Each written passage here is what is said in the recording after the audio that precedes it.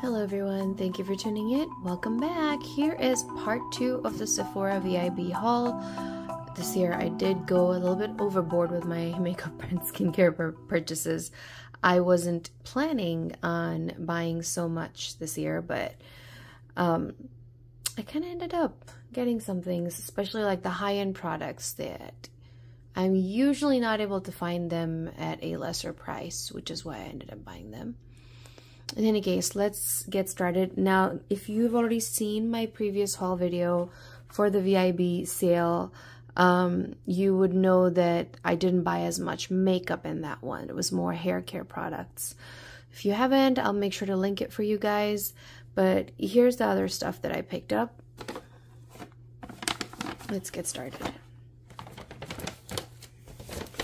Okay, so I have been wanting to get this foundation for a while. This is the Nars Sheer Glow Foundation. The problem is that the Sephora near my house does not carry this product for me to be able to look at in person. I was very confused with what shade I wanted to get. I couldn't decide because the shades are slightly different. The shades in this line are slightly different from the ones that I use. I use the Radiant Longwear foundation. The shade I wear in that one is a bit darker for me. It's a little too dark. Doesn't match with my neck or chest. So I was looking for a slightly lighter one, but not too light. So I was having a hard time. I did the shade finder match thing on Sephora's website and it matched me to this one. So I was very excited when I ordered this. Ordered this in the shade Light 6 Guadalupe, I think is how you say it. And I am happy to report that this shade is actually my perfect shade. It's already gotten dirty because I've been using it for 3 or 4 days now. And I gotta say the shade match turned out really perfect for me. I have more of a neutral undertone. When I put on something a little more on the yellowish or, golden side, it looks really yellow and does not match the rest of me. So this turned out really, really perfect match for me. And the foundation, I have heard so much about this foundation in the past, that it's really good for dry skin. I remember like trying a sample of it and not liking it a few years ago. But I was prompted to try this now, mostly because I think I saw one of our very famous YouTubers, Marlene Estelle, talk about the specific foundation. And I do like her foundation recommendations because my other favorite foundation, the Armani Power of Fabric, was also a recommendation from Marlena back in the day. And that is also one of my favorite foundations. I really like it. So decided to give this a try. And boy, was I wrong about using it once from the sample and not liking it. This foundation is amazing for dry skin. My skin is dry. It's not dehydrated. I drink a lot of water, but it's more on the dry side. My skin can peel during the winter time easily. And this foundation is just amazing. You have to shake well. It kind of comes like this. I don't like this. I don't like it when foundations are like that. I prefer a pump, but apparently you have to buy the pump separately. That too needs to be ordered online.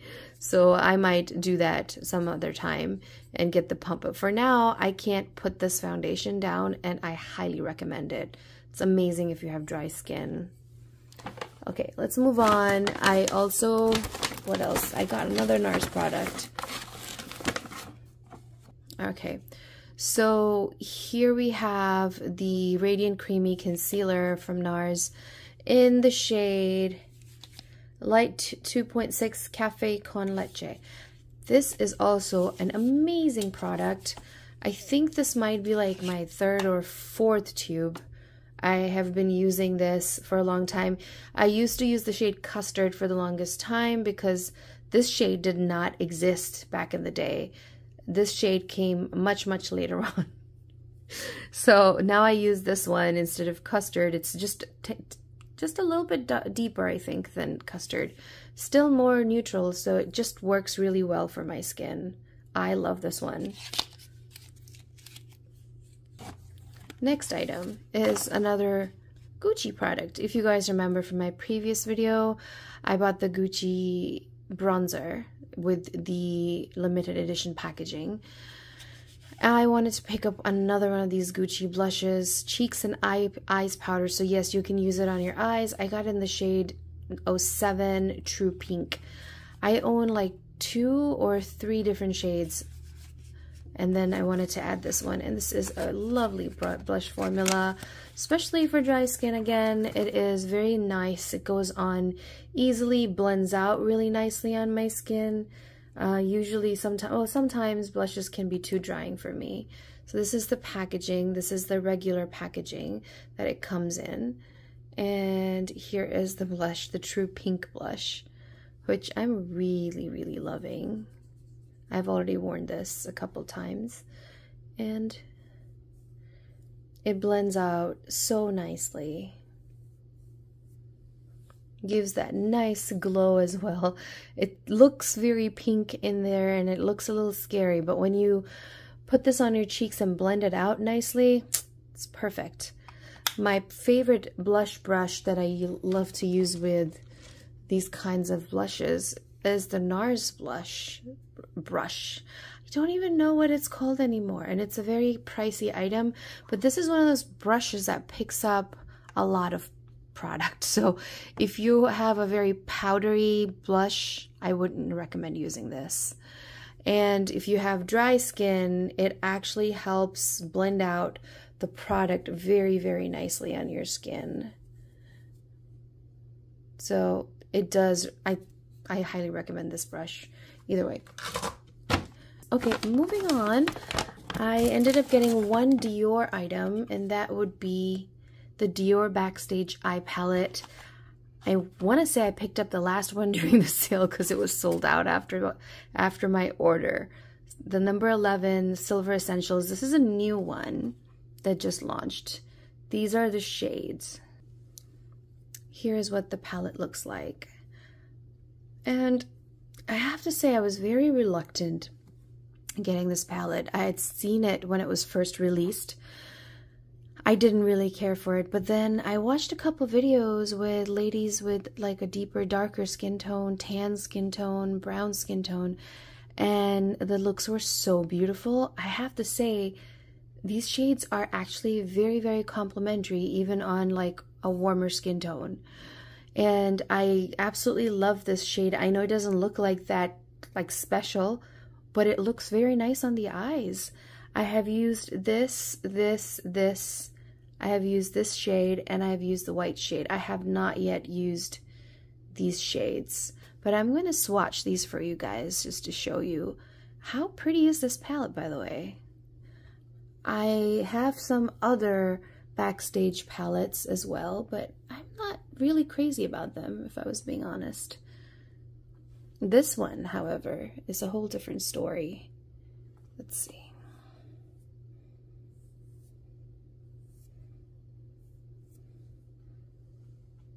Those are the first 4 shades.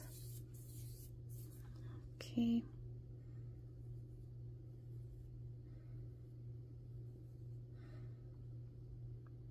I'm like touching these very, very lightly because these eyeshadows are very pigmented, and they do pick up quite a bit when you swatch them.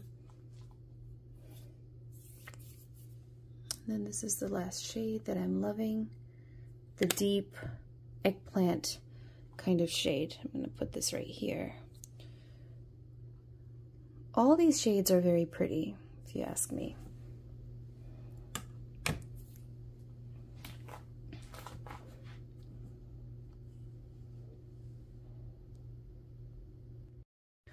Alright guys, let's move on to the next product.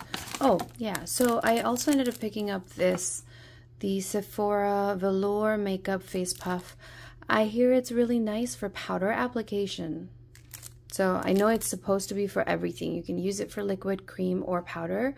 But I wanted to give it a try for some powder under the eye area. It's what I'm hearing. It works very well apparently. So I'll give this a try and I'll let you guys know what I think of it. Next, okay, I have some Givenchy products here.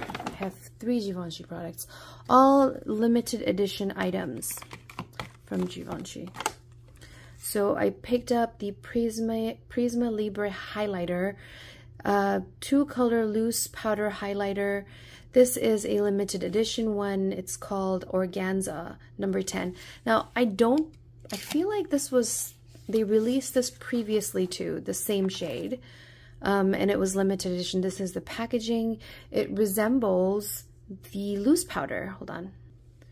So this is one of the older ones that was a limited edition packaging, and this is a pinker one. This is the number 9 Eclat de Rose. This is supposed to be a loose powder and for the face, and I absolutely love these powders. They have released blushes in this size, in the same format, the loose powder blush, and I have not tried the previous loose highlighter that they released. So this year they released it like this with a mirror on top, and let's have a look. There's a nice little powder puff in here, and here is what the shades look like. Let's open these up.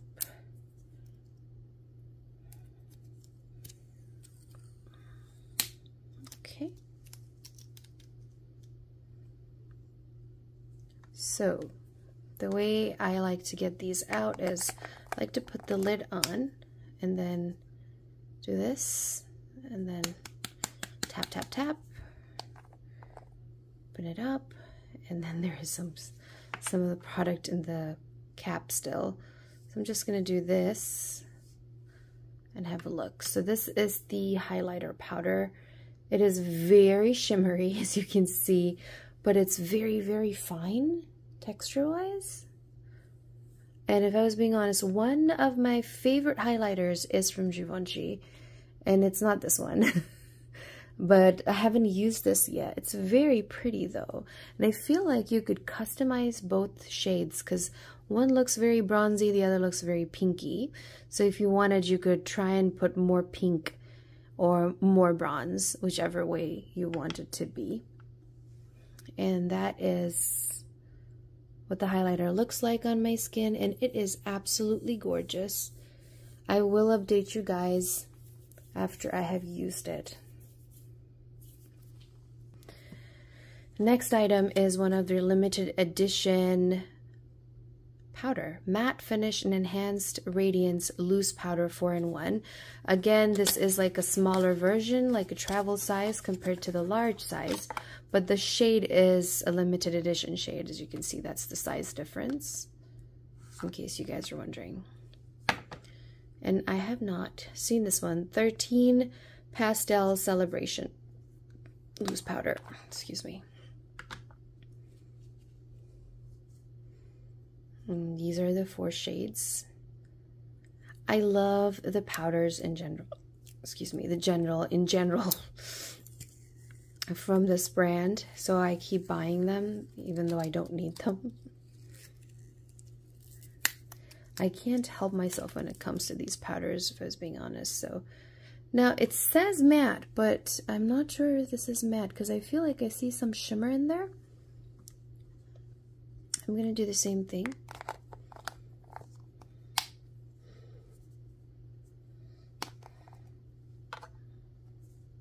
See, I feel like there's shimmer, right? So this is not exactly matte.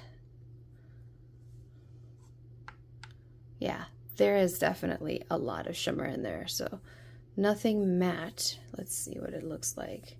Oh yeah, there is some serious shimmer going on in there. I don't know if I like that, because on the container, on the box, it says it's matte, if you can see.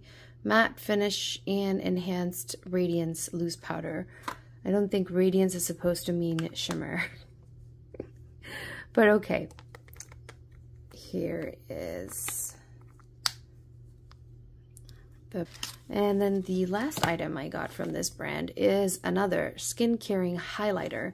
So I gotta say, the highlighters that come out from Givenchy are so good.